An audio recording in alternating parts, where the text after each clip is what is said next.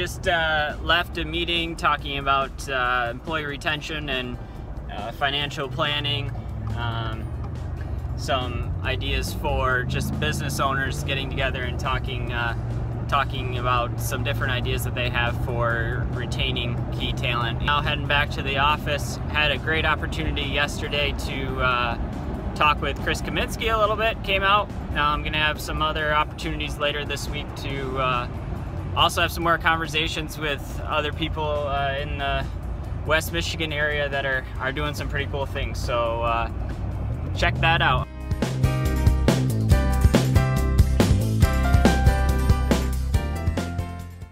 Chris here with Steve Wierenga of Perception Engineering. Just gonna talk 3D printing, design, 3D everything. I'd like to talk a little bit about perception engineering and what Sure. we got going on here and how I kind of got into 3D printing. I know you know the story, but I can give a little bit more detail.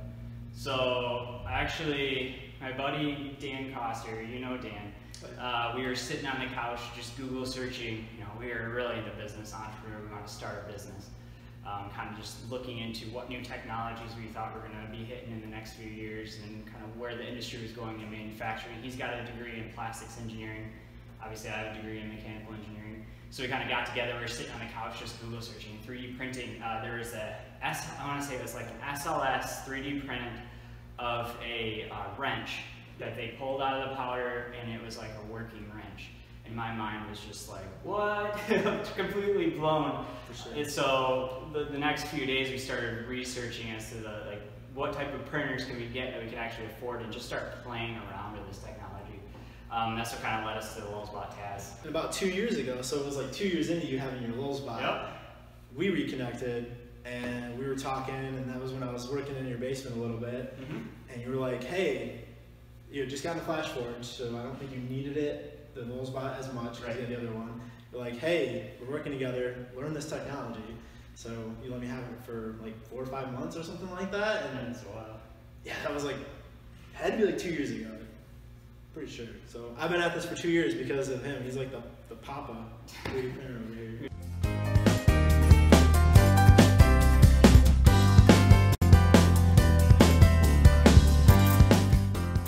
Good morning and welcome to the vlog 25. It's a beautiful sunrise this morning, getting things started on a Wednesday. Some great opportunities yesterday. Not only meet with the team a little bit, but also to meet up with some clients, some potential clients.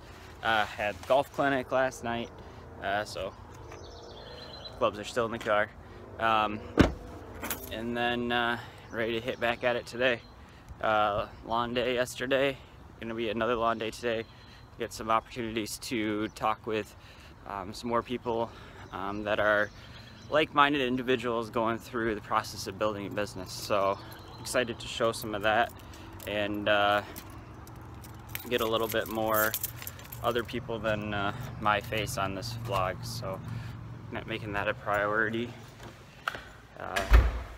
Yeah, this heat. Typically able to just open the door and get a little cool air in the morning, so then it's not so hot through the rest of the day.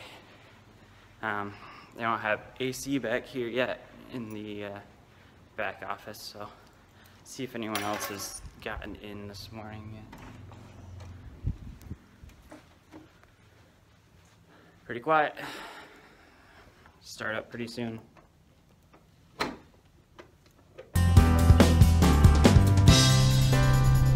On our way out to Grand Rapids to film episode 3 of The Journey. So pretty excited about this week. Heading to Grand Rapids, got about another 26 miles to go.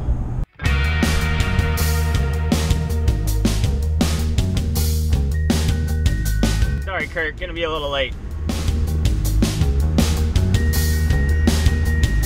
All I see is red on my map.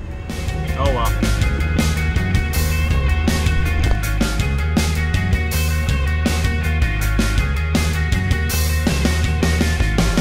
Okay, so we're just getting to Vibrant Life Chiropractic.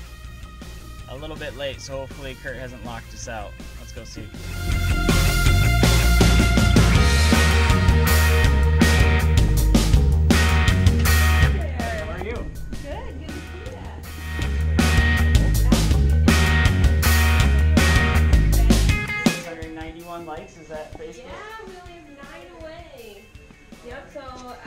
automatically goes up. So Really? someone can stand in their room and click it, and it'll be like, Oh, that's cool.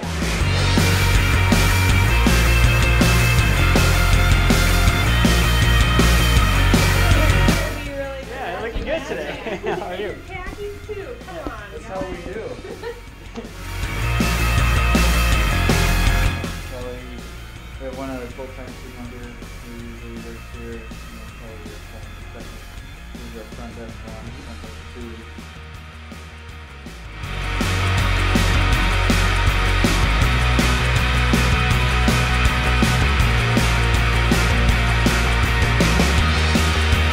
She's a little bigger than the other two. Okay. So, like we have someone maybe that's 87, she comes back here, had her waiting today, has been sick, bronchitis and all this stuff, and I adjusted her by hand, so we did everything on this table. The chair's nice for certain things, but most people do adjust on this. And she's like, this is a drop, this is a slot. So I can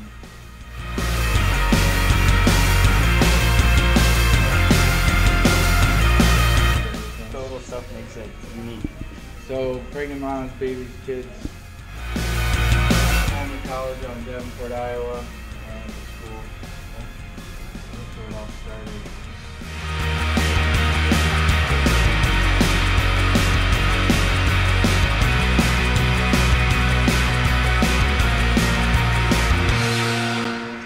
Yeah, our shirts look really good together. Yours is ironed and mine is not. All right, so welcome to The Journey. This is episode 3 of The Journey. I'm excited to be here with Dr. Kurt Lang this week and get a little bit of his background and kind of what led him into what he's doing today. I'm not going to give it all up. I'm going to let him go through and explain it for us. So, Kurt, thanks for coming. Thanks for having me, Well, Steven. I guess thanks for letting me Yeah. come out to your place.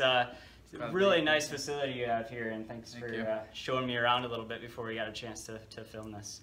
Now, 12 weeks in, what are some of the things that you've run into over those 12 weeks that you just kind of like, wow, that's not something I expected, or that's a little bit different? I know by your Gosh, smile yeah. you got some stories, and I know we talked about some of them already. So. Oh yeah. Well, we see all different types of patients for different things. We've had people crawling in here in pain. We've had people crying because they've lost loved ones, they've lost jobs. We've had kids on the autism spectrum. We have kids that kick the walls in, ruin our brand new paint. Yeah. But it's And you great. put the I blood, love sweat, it. and tears into it. Yep, I love it. I remember before we even opened, and it looked beautiful. It was just pristine, state of the art. Everything looked great, and I was already saying it before we opened the doors, and I said, I want so many people in here and so many kids. It should look like somebody's house that has kids, because that's how we want them to feel. We want them to feel comfortable when they come in, and that they can bring their kids here, and it's a welcoming, open environment where the kids can walk and play and move, and that way when we're taking care of mom and dad or grandma and grandpa, the kids can still color and play with games and hopefully be off some of their technology and just unwind for a few minutes. So, thanks again. Hey, thanks everybody, Yep. appreciate it.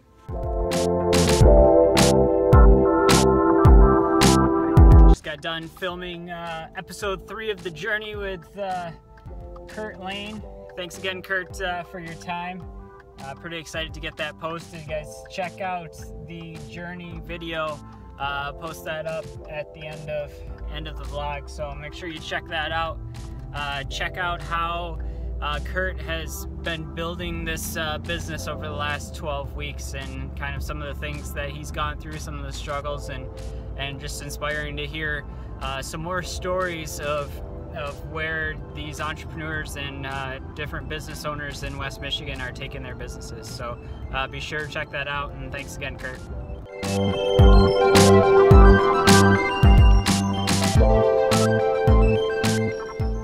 Alright, so I got Chris here from MI3D. Chris, why don't you just talk a little bit about what that is and what you guys got going on? So earlier this year, I go to this 3D printing conference down in Indiana, and it was focused on 3D printing mostly, but everybody was just so hyped up and just so passionate about it. And I got home just so fired up. I'm like, man, why don't we have something like this here? And after like a month or two of just sitting around, like you say, not doing anything about it, I start to talk to the movers and shakers in Grand Rapids. I'm like, guys, let's do this. They'd expressed interest. So essentially what My 3D is right now is a professional networking event, club, you could say.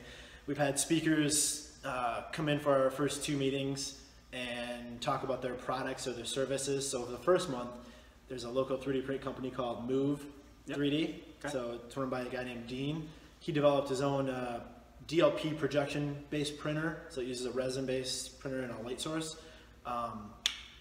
He came and talked about his product, his process, ups and downs of struggles he's had, and people ask questions. The next meeting, we had a guy who does ice sculptures in Grand Rapids reach out to us, and he wanted to host it at their facility because they do some cool stuff down there. They're using like 3D scanning, they do CAD stuff, sculpting all the time. They have CNCs that they use to cut out the ice. Okay. So a lot of 3D technology. So he kind of hosted an open house and just let people come in and see everything, which was awesome. It was like, I was like, this could be like this all the time. I just want to see how people in industry in West Michigan or even Michigan are using 3D technologies to change the world. Right. So awesome. So talked a little bit about how it got started. Now what's next? Do you have any meetings lined up as far as? Yeah, actually a week from tomorrow, so yeah, I don't know what date that is. Let's see, today is the 27th. So Tuesday, June 27th, we're gonna be meeting at our default space right now. It's a collab workspace called Little Space. So if you go to mi3d.co, it'll take you right to the address, and that space is just donated as a default space for us that we can use. So we're gonna have a guy from Kendall College who runs a wood shop now. He used to be an instructor in industrial design. He runs his own wood shop, and he's gonna come talk about industrial design and 3D technologies. So printing, scanning, CAD, anything he's learned along the way and how he applies it to his woodworking. Cool, Chris, thanks.